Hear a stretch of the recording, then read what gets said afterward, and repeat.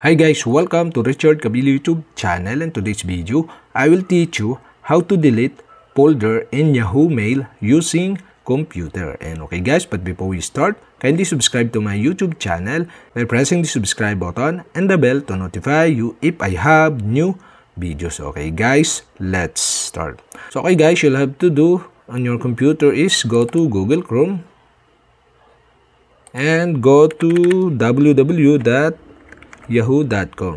and enter.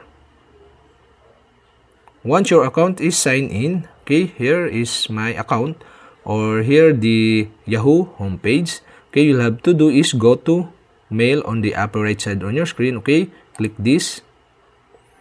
And okay guys, in this tutorial I'll show you how to delete the folder in your Yahoo Mail using computer. And okay guys, here on the left side below, so you can scroll down and you can see here the folder. So if you want to delete this folder, so for my example I delete the chat folder, you'll have to do is click the arrow down on the right side of this chat folder and the pop-up will show. Okay, now you can see the delete folder button here, so you can click this to delete the folder in your Yahoo Mail.